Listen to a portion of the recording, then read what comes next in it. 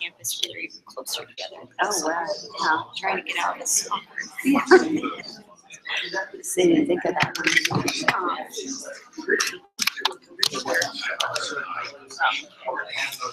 Convenient to learn out.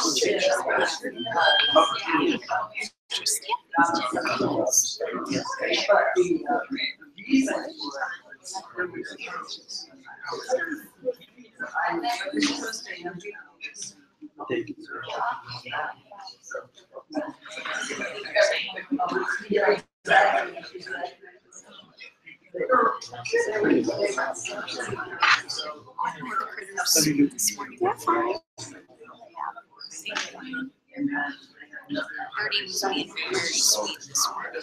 Yeah. Yeah, I don't have my hair down a lot, so she was probably under it, fluffing it out with Holly instead. Like, holding it back, and she was close to my neck, and she had her eyes closed. So sweet. Yeah. Yeah, they could tell I was getting ready to go out, but the boys were there.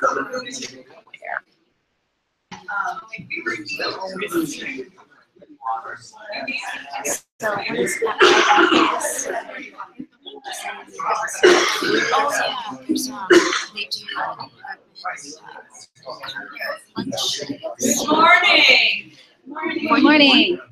Morning, and thank you all for coming out on such a fantastic day. I think the weather is a fair portent of what you are in for today, which is a treat, if I do say so. I am not going to take as much time as I would like to take to introduce Holly. I could stand here and gush for a long time, but I believe firmly in giving the candidate the time to show you just how impressively she has cracked of physical problems that has real implications for understanding the ecology and evolution of a major group of birds. So I'm not going to go on for as long as I might about Holly. I will say, those of you who know Holly know that she is not a large person. And I suspect that many people, when they first meet Holly, because she is not a large person, because she is a genial and welcoming and open person, underestimate her. You underestimate Holly at your peril.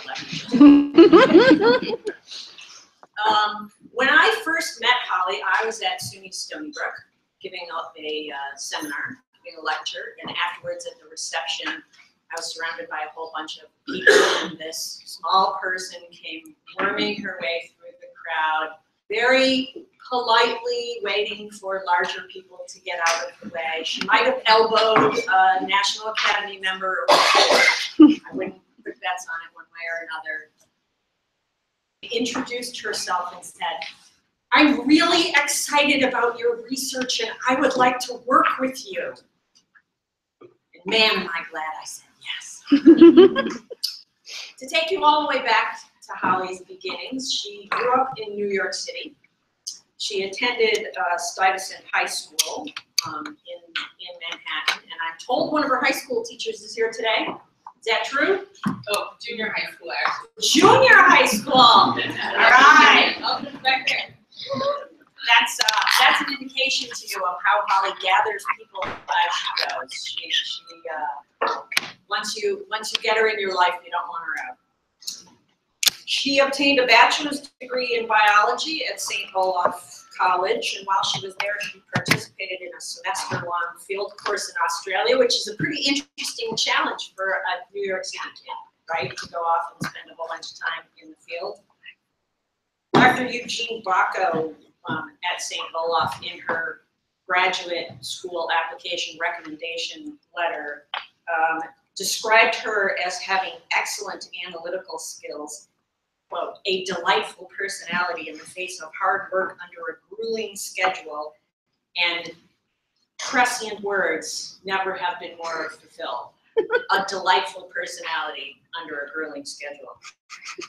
Between her undergraduate program and our graduate program, Holly had a really interesting career outside of research entirely. She had 5 years, or was it a total of 6? I could never get the dates right. as an urban park ranger in the New York City parks. So next time you're feeling a little challenged by trying to get your students, just ask yourself, New York City teenagers in the urban parks, get them excited about birds and bugs and compost. Matt Simons, the deputy director of the Urban Park Rangers in New York, when he was her supervisor, also read her letter for her graduate application here and ranked her in the top 10 of the hundreds of park rangers whom he has worked with over the years, and cited her hard work, attitude, intelligence in raw talent. She also served during that time as the education director at the Dyckman Farmhouse Museum, which is in the New York City parks, and sees thousands and thousands of visitors a year. She subsequently attended York College to take some courses that she probably should have been forced to take as an undergrad at St. Olaf, and then went on to earn an MA in biology teaching at SUNY Stony Brook, where I met her. And I'm just gonna jump to the whole question of Holly's teaching. Our program, very, very well prepared, not only to teach herself, but to be a resource for the people around her. And I can say absolutely honestly that I have learned as much about teaching from Holly as she has probably learned from me about almost anything. She has been fantastic to have in this program. She not only did an excellent job herself teaching. She, in the last year, won not only our departmental EEB Graduate Student Teaching Award, she won the university, the whole UConn, let me make sure I get the title right, UConn Center for Excellence in Teaching and Learning's Graduate Teaching Award, which is a campus-wide, Holly outcompeted graduate instructors in every discipline on this campus to win that award. And it really shows. She also created a lot of new, valuable teaching materials while she was here, including having created an entire module for graduate classes in teaching privilege in conservation biology, which subsequently got published in Conservation Biology, the Conservation Biology Journal. She is prepared to teach and has a greater commitment to teaching other people what she knows than anybody I have ever encountered. So, in her first year in our graduate program, she went off to OTS, a tropical environment, first trip there, which I think blew her mind and taught her a lot about putting together a research project. She did 8 short projects in 8 weeks while she was at OTS. And in addition to the work that you're gonna see her do today, she acquired $91,565 in grants and fellowships, including a prestigious research fellowship from the Smithsonian Institution. She has been invited to in-person interviews for faculty positions already, where she was competing with people who already have years of postdoc experience, which is a testament to how exciting her research program is. She mentored 5 undergraduate scholars here, including 2 McNair scholars, one of whom is now in an NIH graduate fellowship, and created a wildly successful outreach program at Windham High School called Ask a Scientist, which takes grad STEM students into the classrooms at Windham High School, not so much to talk directly about science itself, but to give those students an opportunity to talk to people about their experiences in getting into science and inspire them to feel that they can do science too. That program has been so successful that Holly is currently talking to the UConn Office of Public Engagement, who is interested in turning it into a UConn branded formal program across all of STEM and expanding it to more high schools. I could not be more proud to have worked with this person. She has been an inspiration all through her program, She's a wonderful scholar, and I know a lot of you in the room know that she is a steadfast and inspiring friend. Holly Brown.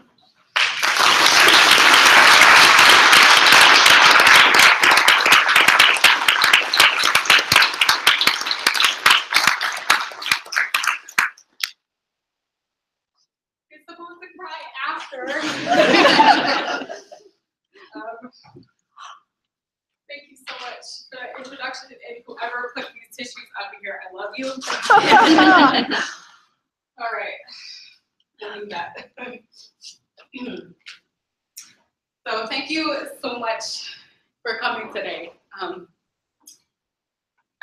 really excited to talk to you about this research, but first I want to thank a number of funders for the opportunities that I've been given. Namely, mostly UConn has given me the Crandall Cordero Fellowship. The EEB department has given me summer awards. The Connecticut State Museum of Natural History Research Awards, the Graduate School Dissertation Awards, and also the Graduate School Travel Awards as well. And I also want to thank, as Margaret mentioned, Link Foundation and Smithsonian Institution for Research Fellowship to go to Florida, grants and aid of research from Sigma Xi, and a couple of travel grants from Society for Integrative and Comparative Biology, as well as the American Ornithologists Union. So, hunting across the air-water interface, which I apparently, apparently I'm the only one who calls it cross-media hunting.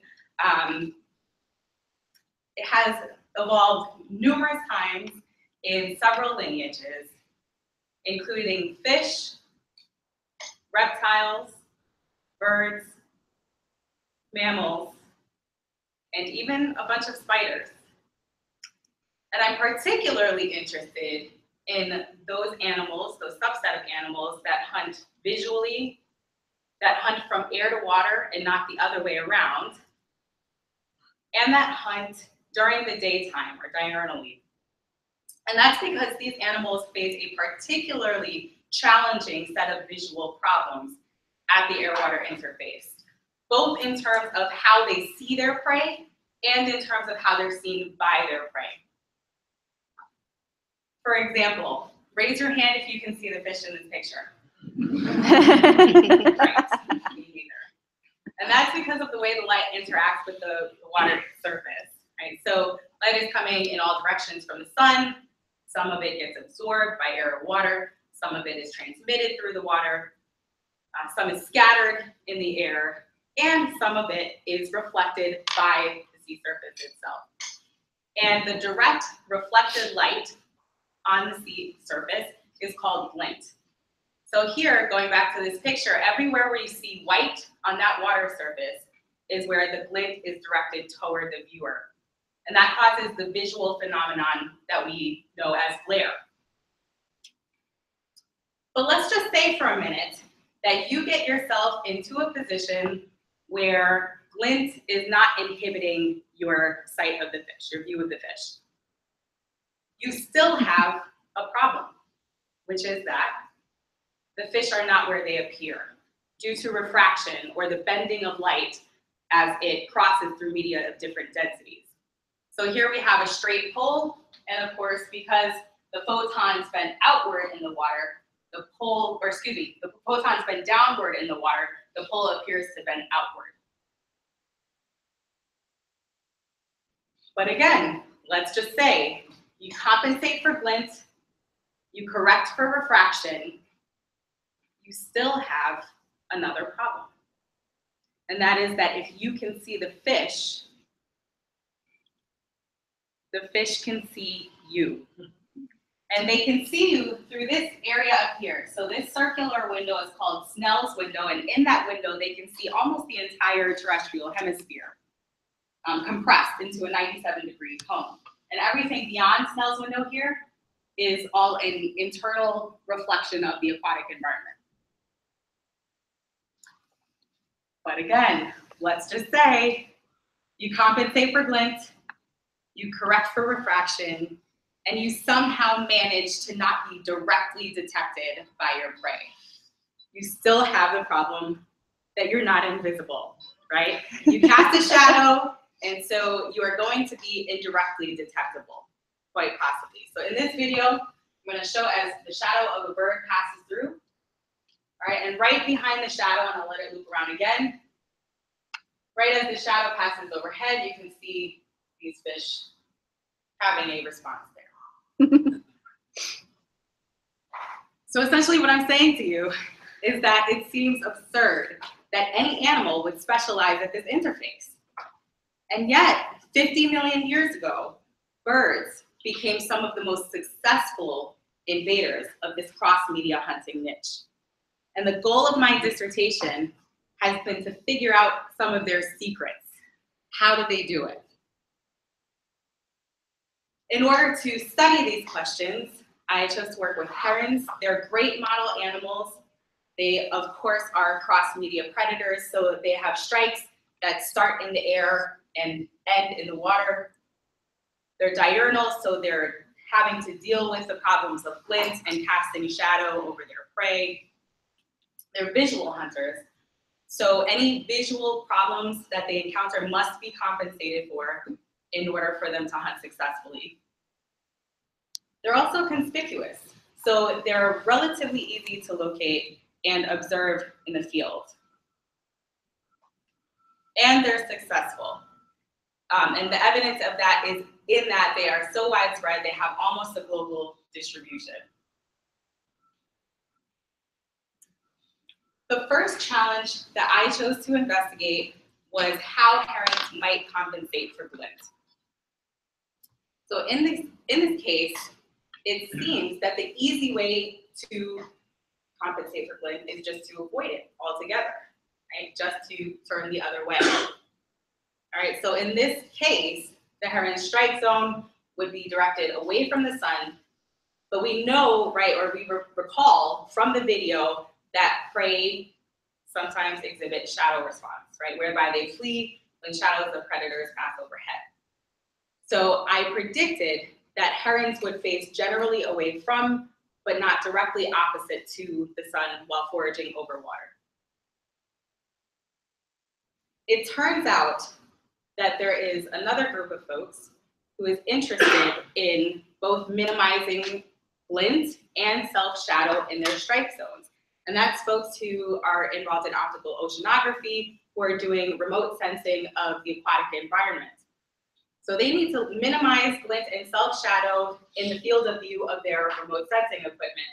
And they found that the optimal angle or bearing to the sun at which to do this is about 135 degrees to the sun. Turns out that brown pelicans actually do this.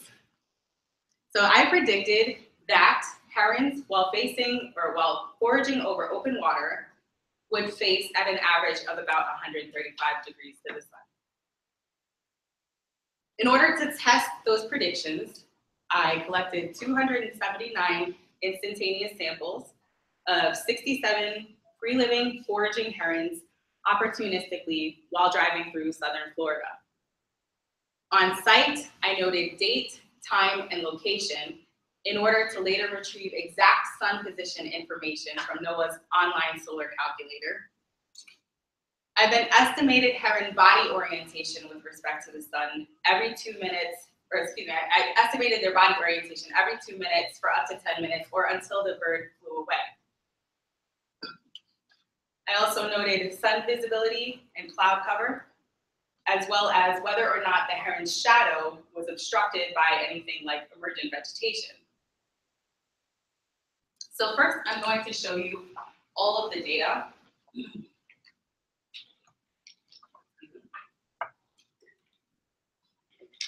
Here on the x-axis, we have sun elevation, with 0 meaning that the sun is low in the sky, so the sun is out on the horizon, and 90 meaning the sun is directly overhead. And then heron orientation with respect to the sun is on the y-axis. So 0 meaning the heron is facing into the sun, and 180 meaning the heron is facing opposite to the sun. And here's what we predicted. right? That they would face an average of about 135 degrees to the sun. And here's what we found. Yeah, that's how I thought. So you may recall that it was important in our predictions that both the sun and the heron's shadow were visible, right? So I took out all instances where these conditions were not met, and here is how the graph looked afterwards. Exactly, right? So the graph thinned substantially. However, the lack of pattern is still apparent. And in fact, the p-value is almost 1 over there, right? So herons are orienting randomly with respect to sun position. Yeah, well, I was actually given some good advice by one of my committee members, Heidi Dearson, to go ahead and try to estimate the glint that would be directed toward the heron at any given body orientation, right? So we used radiative transfer models, and what these do is they allow you to predict the light and the amount of light and the spectra that would be directed toward a sensor of some kind. And normally, what people are interested in when they're doing remote sensing in an aquatic environment is what's under the water surface, right? So the corals, the algae, etc. So what they're doing is they're looking for the emitted light, the water leaving radiance, and they're often getting rid of the reflected light. We were interested in using this method in kind of a novel context to instead look at the surface reflected radiance, or the glint, that was directed toward herons. So here is a graph. It's exactly the graph that you saw before, but it's overlaid onto a heat map of glint as a proportion of the total amount of light that would be directed toward the heron at that orientation. So in yellow, we have high glint, high proportions of glint, and in blue we have low proportions of glint. And then what I did was I extracted information about the glint at each one of those data points and then compared them with glint at a randomized set of data points, and found, again, that there was no difference. So this lends further support to the idea that herons are not using body orientation to mitigate glint. Now, that was really perplexing to me, but I decided to go after, or to review, really, a 40-year-old hypothesis about head tilting in herons. So head tilting is this behavior right here. And Krebs and Partridge, well, I should say it was first described by Mayuriaks back in the 60s.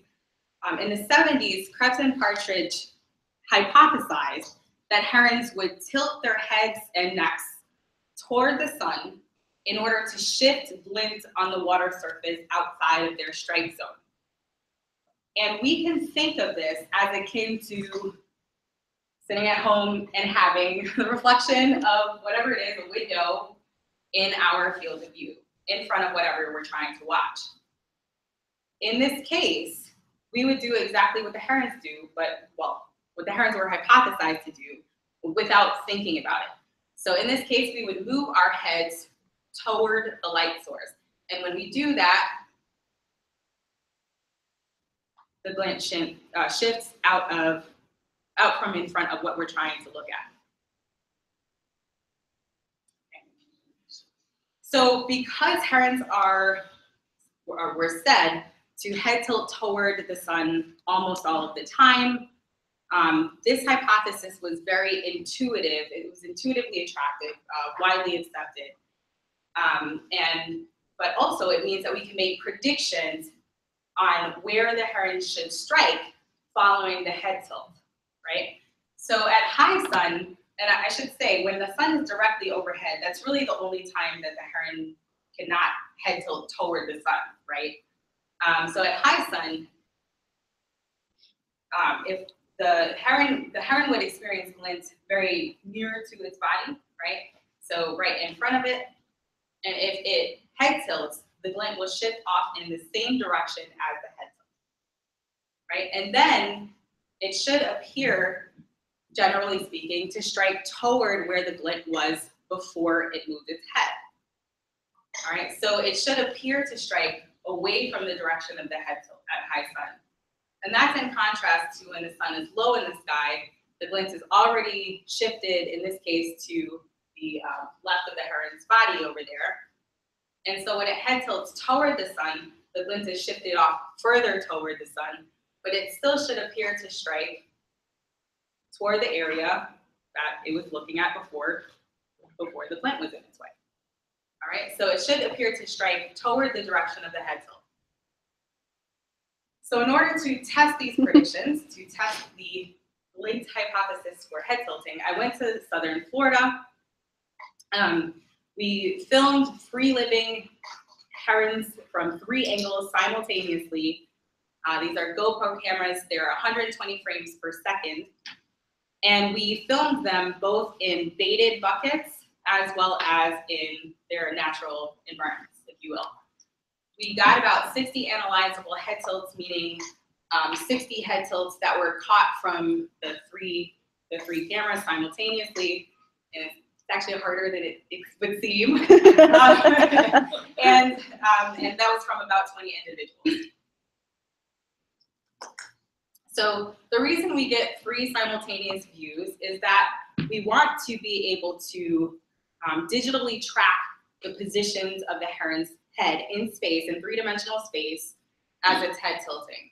So for example, we might plot the tip of the bill in this picture, and then in the same frame, but in another view, plot the tip of the bill again and again. And when we have this plotted in 3 views, we can triangulate the exact position of that point in space relative to the cameras. Now, you can imagine that we can do this again at the base of the bill.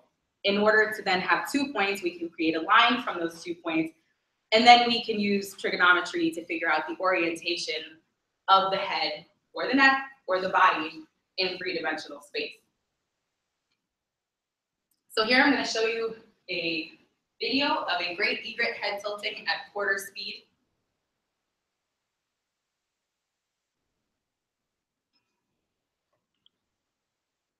Okay. And here's a little blue heron, also head tilting at quarter speed.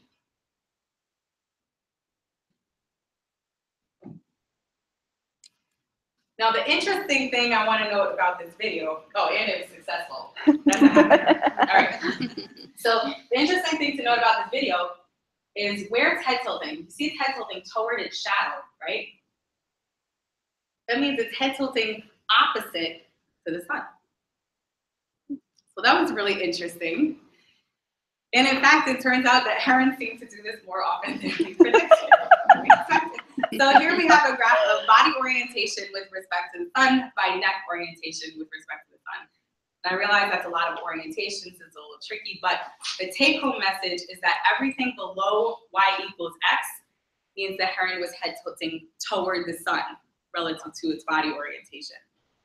And you may notice that that leaves quite a few points out here on the other side of that line.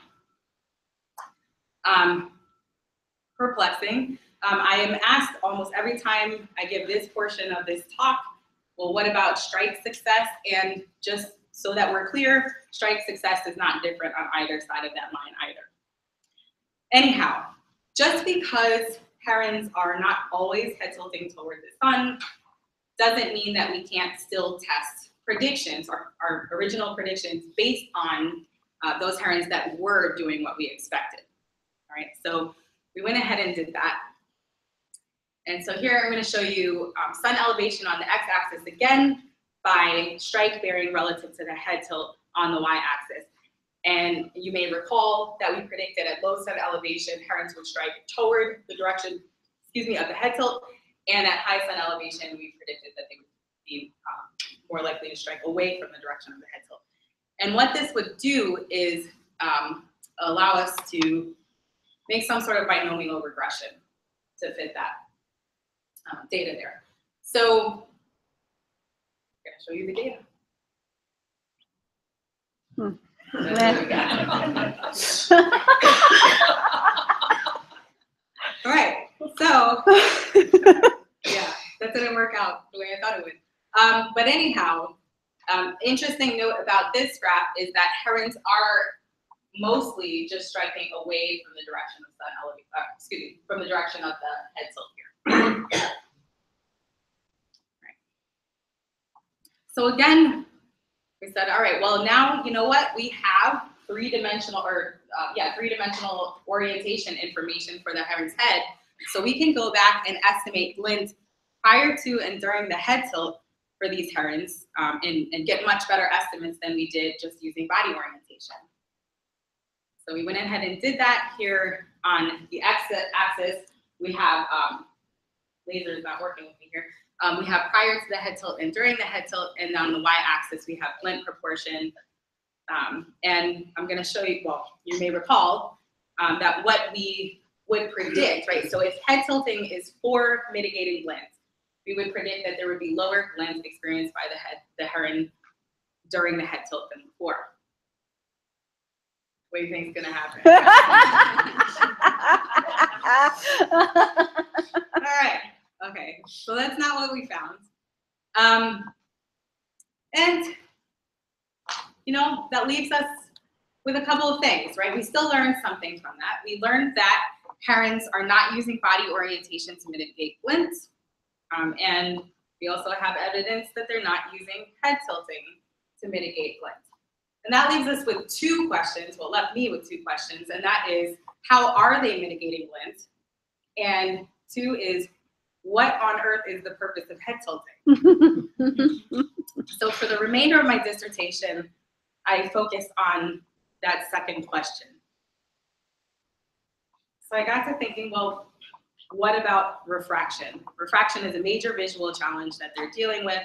So when the heron sees this fish here, the photons that have reflected off of that fish are going to bend outward once they exit the water, and that's going to cause that fish to appear further out than it actually is.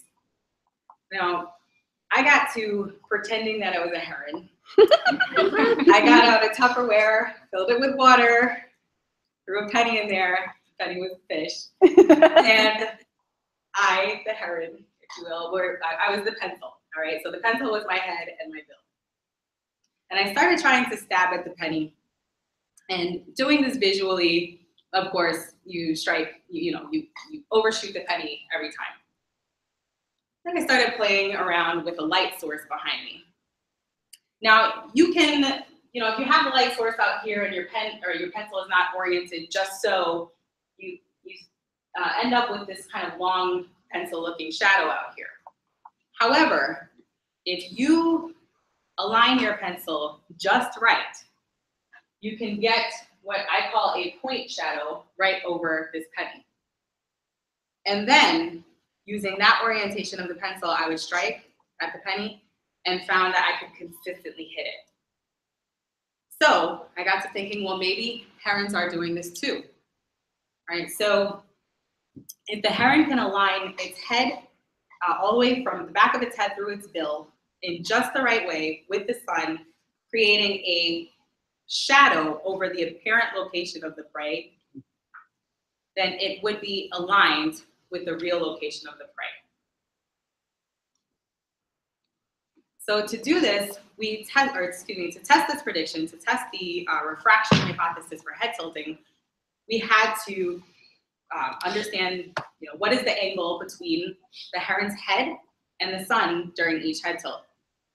So we'll call that angle alpha, and we can use relatively standard three-dimensional trigonometry in order to multiply vectors to get this angle. All right, so here vector H is for the heron's head, and the vector S is the vector created by the sun. We don't really care about the magnitude of the sun's vector, because all we're interested in is just the angular component of this equation. So we simplify that.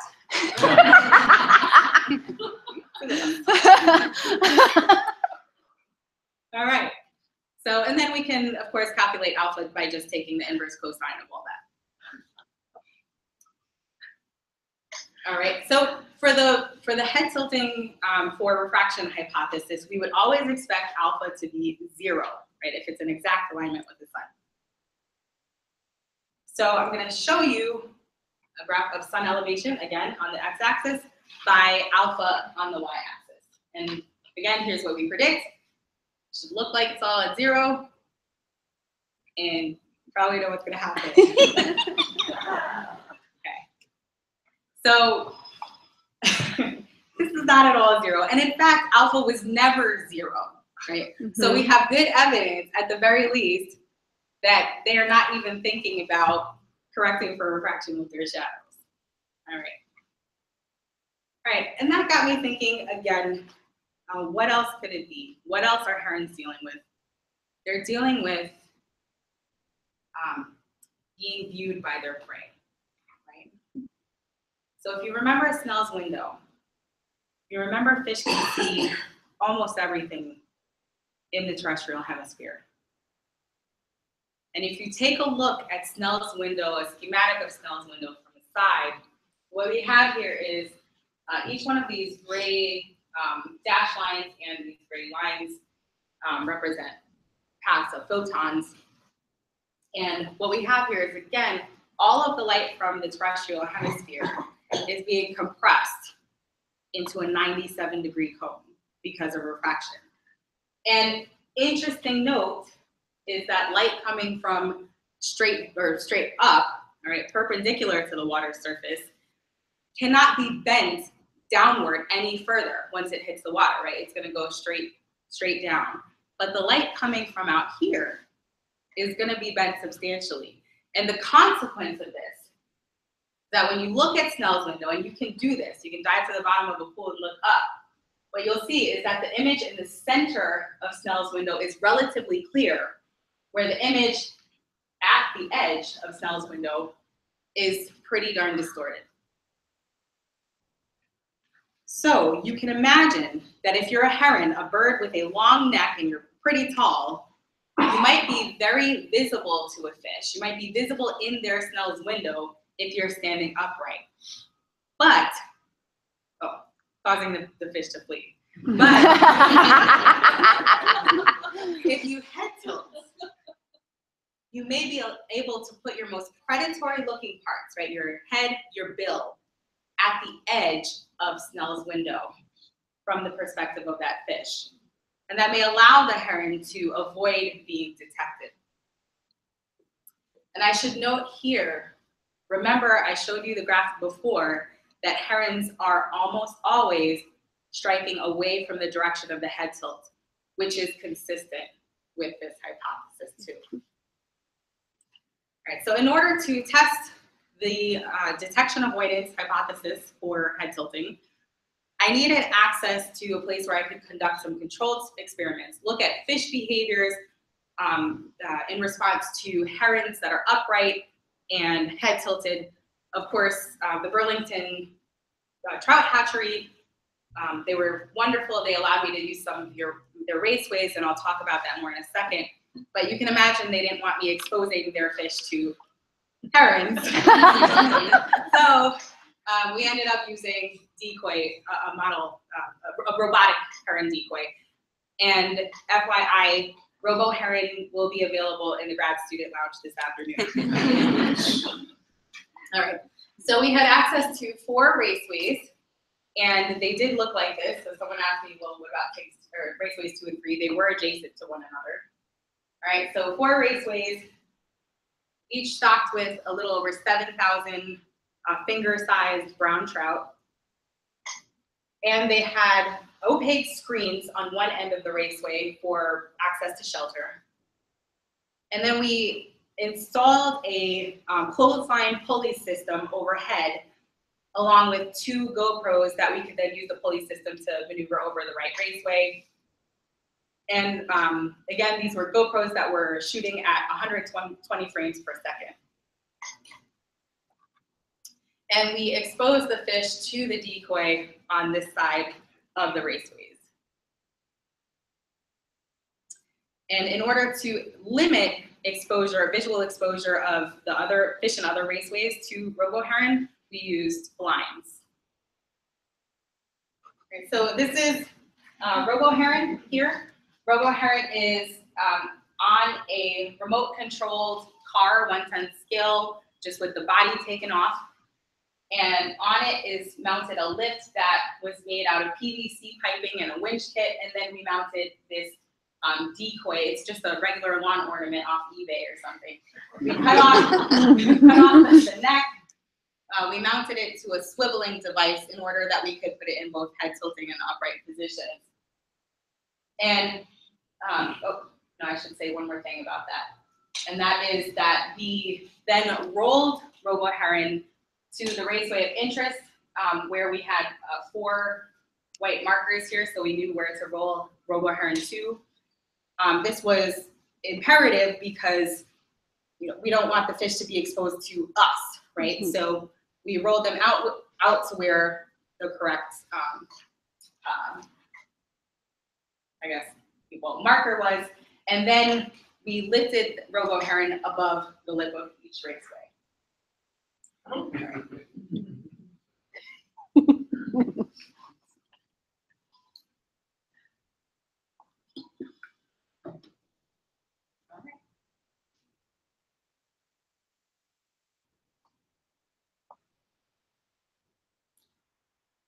So we had 3 treatments.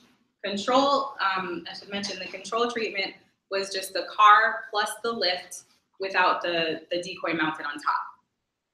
So in the control, we predicted that we would not see evidence of flight response in these treatments, and that fish would not be more likely to swim forward or away from the control object. However, in the upright treatments, we predicted that if herons were responding to the upright decoy as a predator, that they would flee farthest and most quickly away from that decoy. And that's as opposed to the head tilting decoy. Now we had 2 predictions actually for the head tilting decoy. And that is, 1, if head tilting is 100% effective, it should look exactly like the control. But if it is not 100% effective, we might see some sort of an intermediate response. So here is an overhead view of the raceway. We've got robo heron over here, well, one of the raceways, robo heron, and then each one of these little black lines is one of the brown trouts.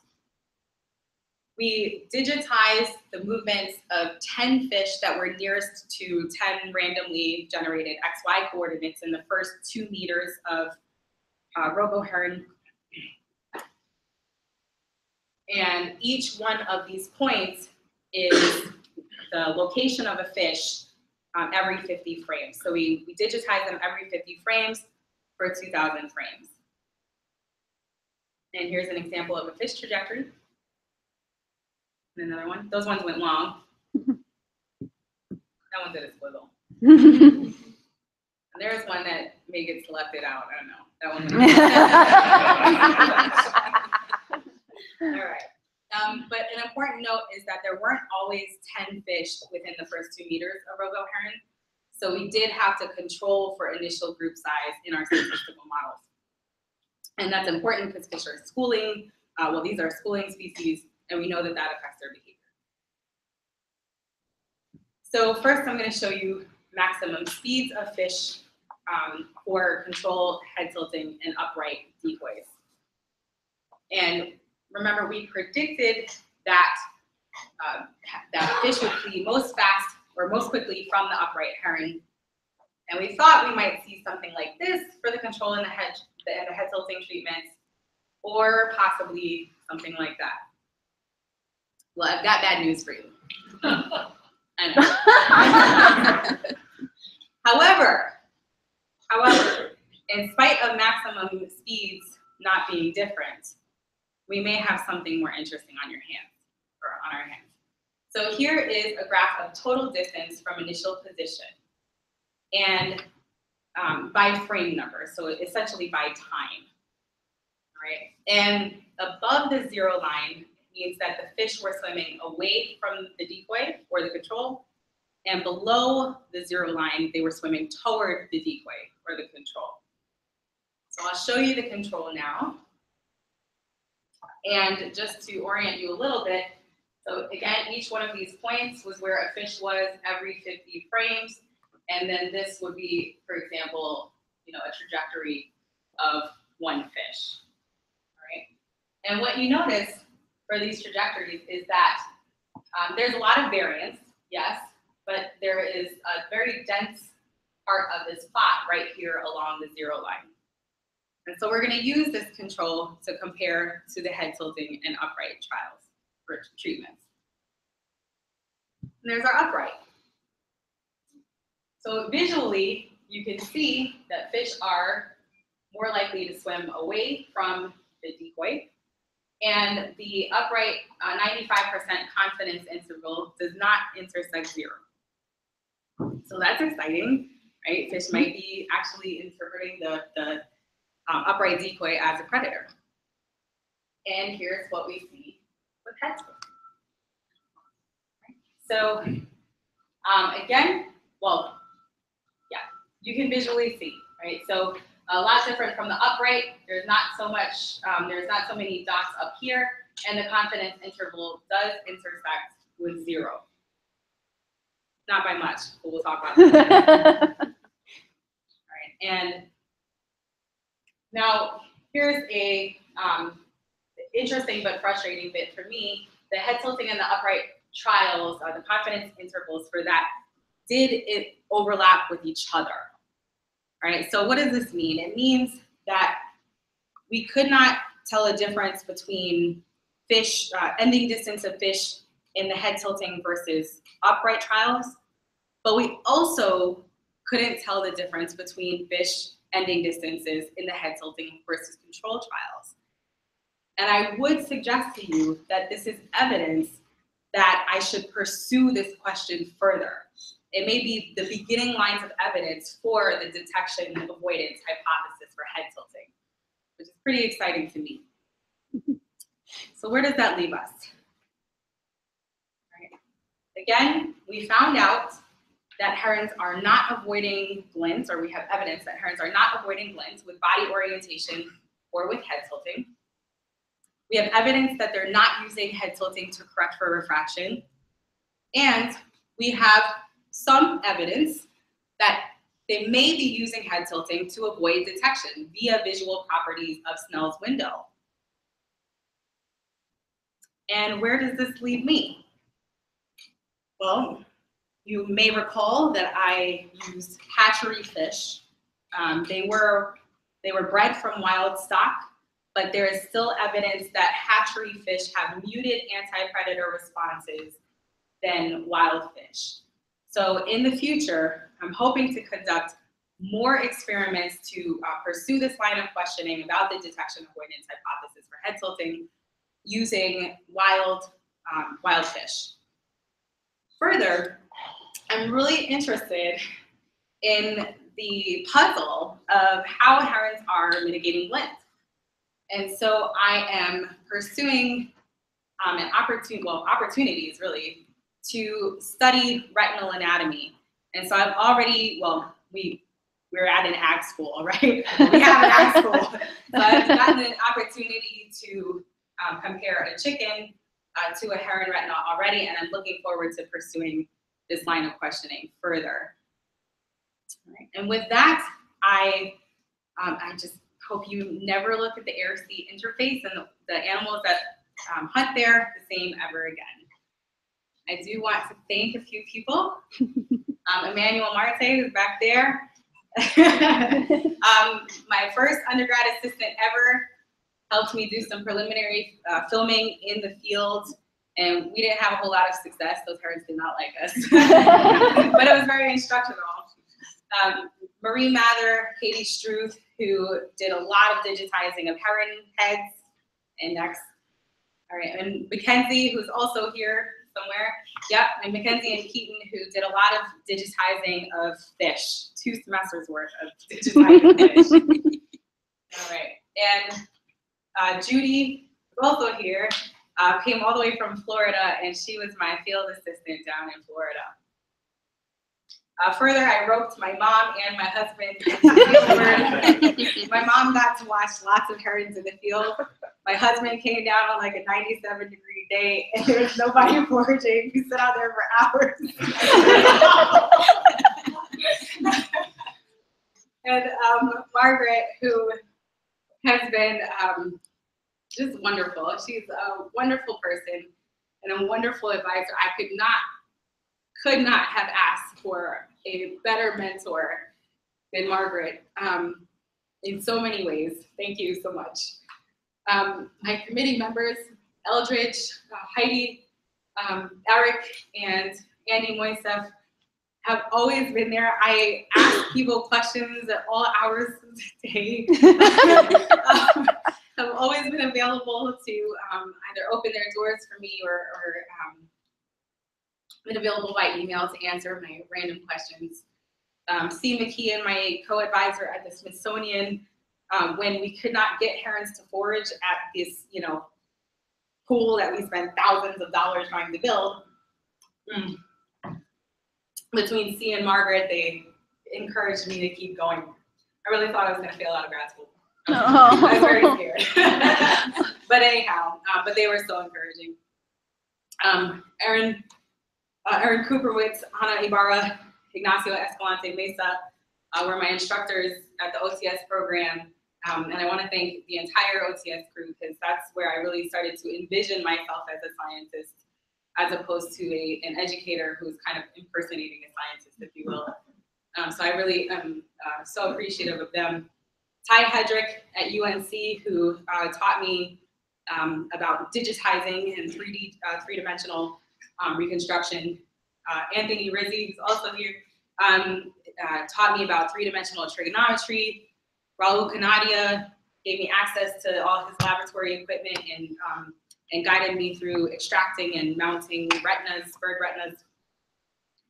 UConn Ornithology Group, you read bajillions of grant proposals and manuscripts and gave wonderful feedback, and I just can't thank you enough. You're all fantastic.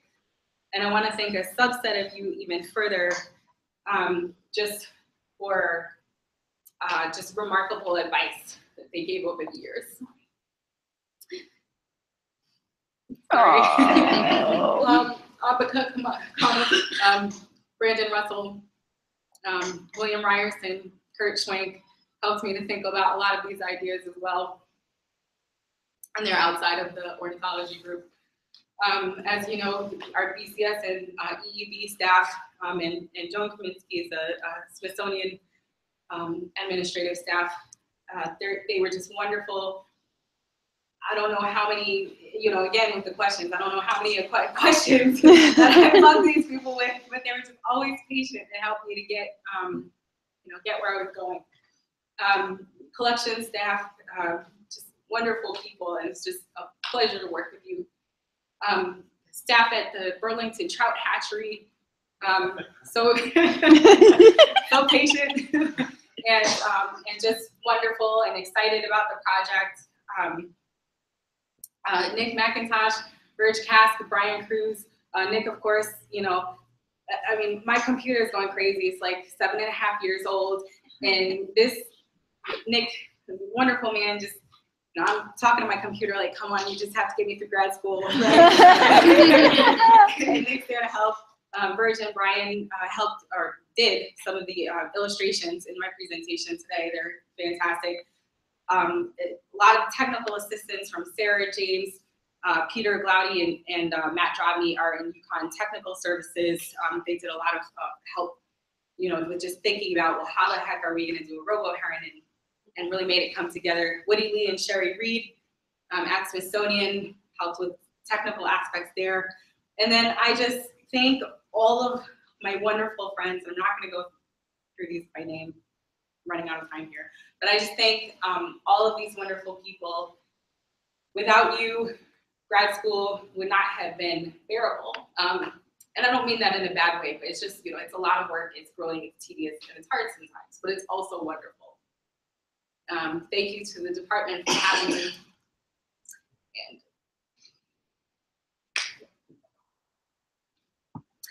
His dissertation is dedicated to the educators who never give up on people.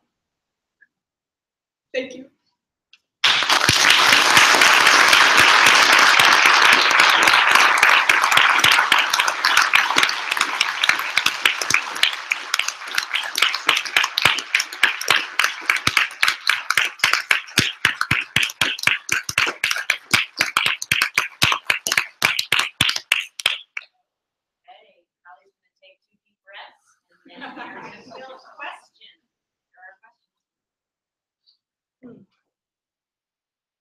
Yes.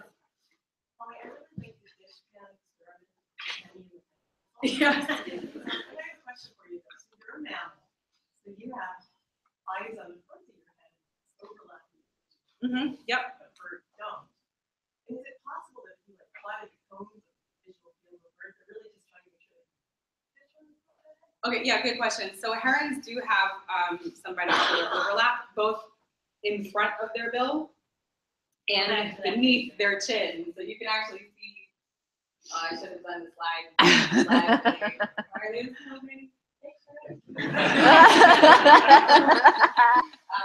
Yeah, so they have, but about, well, I shouldn't say they, the work wasn't done with gray blue herons, it was done with reef herons, I believe. But they had about 20 or 30 degrees of binocular overlap. But does it, when you sort of plot that, interesting to see if there's more of their overlap. Because if they have the overlap, right, they can see it through the case more accurately. So when they do that, is the part of the visual field that overlaps on top? Oh, okay. I see what you're saying. Okay, so I guess two directions to go in my response, and just keep me on track if I'm not, answering your question. Well, I don't understand that. I think you're but yeah, so there are, and in fact, there's a number of labs doing this. There are labs that are able to project visual fields out into space and monitor, what animals are looking at. In order to do that, you do actually need to map out for good resolution, you need to map out the retinal cells, which we just don't have for most herons. But the other thing is, so you said, well, maybe are they trying to see a fish? And I guess there's a part A and B to that question too. So they're often striking away from the direction of head tilt when they do that behavior. And so you wouldn't think that they're looking on something on this side if they're striking in this direction. And the other thing is that they have another behavior called head cocking, which I didn't show, but it's actually on the beginning of that first head tilt video. So the heron in that first head tilt video, it was a great egret actually. What it does is it cocks, if you will, the first 6 vertebrae and looks down like this. But then it actually does the entire neck tilt and strikes away from the direction of the head tilt. And I say that to say that there are several birds that have kind of 2, we'll call them areas of specialization on their retinas. One is usually central, and the other projects into, well, it's temporal, so it projects into the binocular area. And so the idea, the hypothesis, right, is that the hypothesis is that they're using those 2 behaviors for different things, that they're doing the head cocking to use maybe some sort of central phobia or a central area of retinal specialization to, identify prey, and then, and then look for movement in their binocular fields. Is that? Yeah. Okay. Very important. Okay. Okay. Go ahead. Did you take any special precautions to make sure that mostly herons came to your testing sites, or was it just did you just bait it with some random sort of bait? So this is my little brother, by the way. Yeah, so we there were no special precautions, if you will. We used some store-bought bait, and then I actually had a video in here. In the course of doing this, I realized that bait was expensive. So I bought a cast net and learned, well, I was taught how to cast net. And I got pretty good at it until I threw my cast net into an oyster bed. But alas, the point of that is no. So there were no special precautions, and in fact, we do have footage of other birds taking our bait. So we have some gulls and I think even a grackle for that matter. Yeah. And then Elizabeth. So in your robofish experiment, so you were saying you're disappointed because the content overlap. Yeah. It's still really striking that there's a whole bunch of red trajectories that are outside the range of the blue. And so I feel like maybe there's something more going on there that you can still pull out with additional statistics. Yeah, I was thinking, yeah, it's a good point. I was thinking about that too, and that's certainly something that I'll think about going into, before I submit this to a journal. There's much Yeah. more symmetry in the blue than the red. Right. Right. Yeah. I want to see a pattern. I know. I want to see it. Yeah. And then the second question, all of the field observations, it sounds like they're across multiple species. So in the first, so in the body orientation experiment, in the body orientation study, there were great egrets and great blue herons. So they're in the same genus, but yeah, so it was two species. So is there enough information to start to look at whether there's any variation in behavior across species? Because sometimes that can give you a clue to what the behavior is actually for. Yeah. No, that's also a good point. I think that I need to increase my sample size to get a better look at that. But yeah, also something that I would be interested in. Yeah. Andrew. Yeah. So knowing very little about how to age birds in the wild, but did you find any variation in tilting behavior according to age of the bird? Do you think this is some kind of learned behavior that they're getting better at as they gain more experience, or is it something that they just innately do? So another good question. I don't think, to my knowledge, people haven't really done studies of how herons learn foraging behavior. But yeah, no, I mean, it's certainly a good question. Like I know in brown pelicans, older birds dive at more perpendicular angles to the water surface than year-old birds. But there's always the question of, are the young birds that are, doing it wrong, if you will, are they being selected out, right? And it's just the ones who are doing it right are moving on to adulthood, or are they actually learning? So I mean, it's a great question, something that may be difficult to pursue. I mean, yeah, no, it would be something that would be interesting to pursue if I can use like marked birds. But yeah.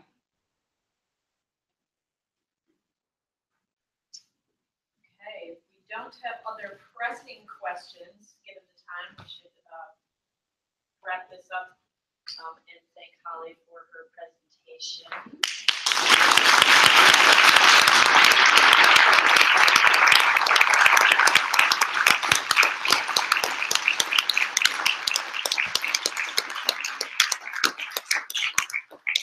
Holly is moving now more or less directly to a meeting with her committee in the Bamford Room in the Torrey Biological Sciences building. Other faculty who are interested in attending that portion of the exam are welcome. For everyone else, pending a successful defense with her committee, there is going to gathering for Holly on the third floor of the Torrey Life Sciences building this afternoon. So